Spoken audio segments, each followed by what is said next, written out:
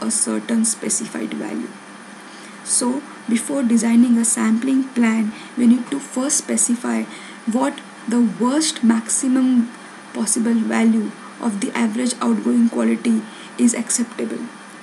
The AOQL of any rectifying inspection plan or any sampling plan should not go beyond this specified value. This is the average outgoing quality limit. This is the maximum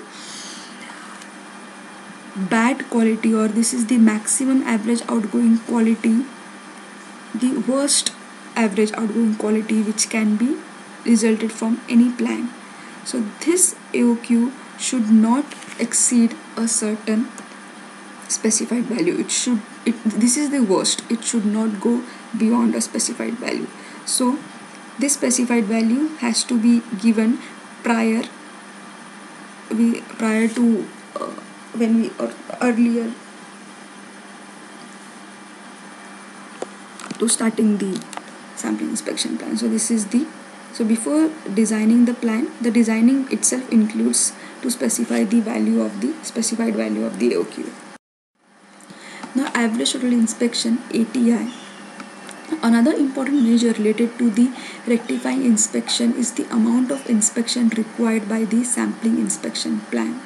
Amount of inspection here is nothing but number of units inspected while applying a sampling inspection plan. If the lot contains no defective, then no lot will be rejected, and the amount of inspection for this will be the sample size n, right? So if the lot contains no defective, we'll just take out the sample from the lot.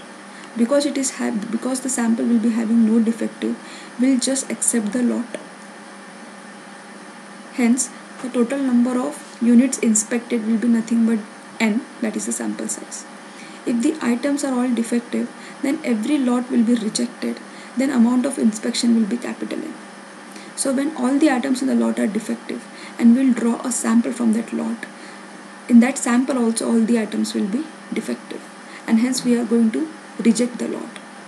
After rejecting the lot, we have to go for 100% inspection of the lot.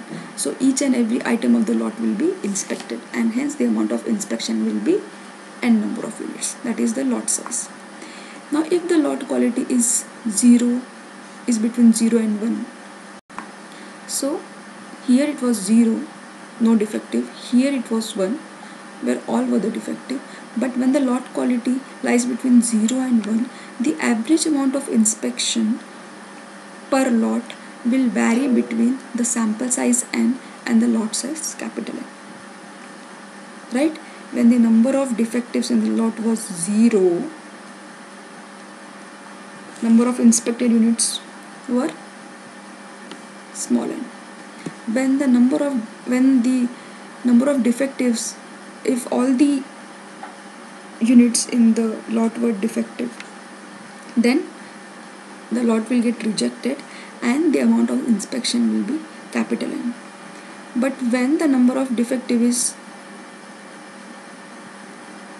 neither 0 nor capital N, that means the proportion defective lies between 0 and 1, then the average amount of inspection per lot will vary between n and capital N. ATI is the average number of units inspected per lot, average total units, that is the average number of units inspected per lot while applying the acceptance sampling plan. So it is the average number of units which we are going to inspect per lot when we are going to apply this acceptance sampling plan. We have found out the ATI for single sampling inspection plan as well as double sampling inspection plan.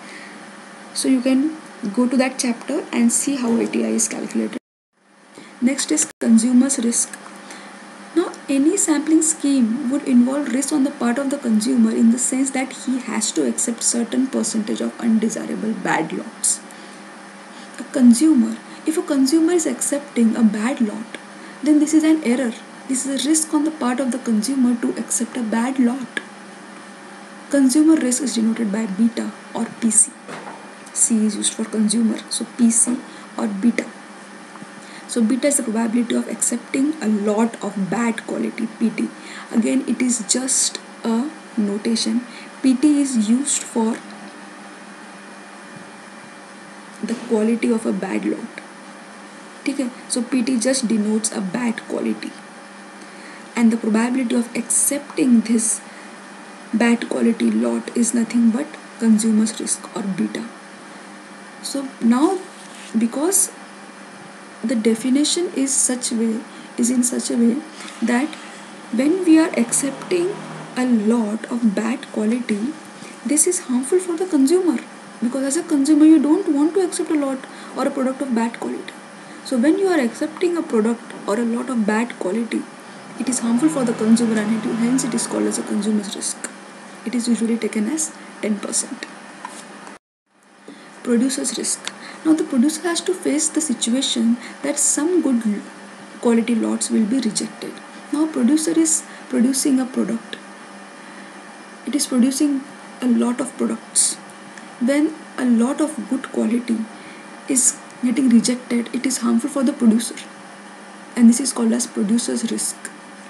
Producer's risk is denoted by PP. Again, P is for producer, or alpha. If P bar is the submitted lot quality and the lot quality is considered as sufficiently good quality, so P bar, again here is a notation for good quality, then PP, which is equal to alpha, is the probability of rejecting a lot of good quality, which is P bar. So P bar is used for denoting a good quality of a lot, and PP is the probability, the producer is the probability of rejecting a lot of good quality.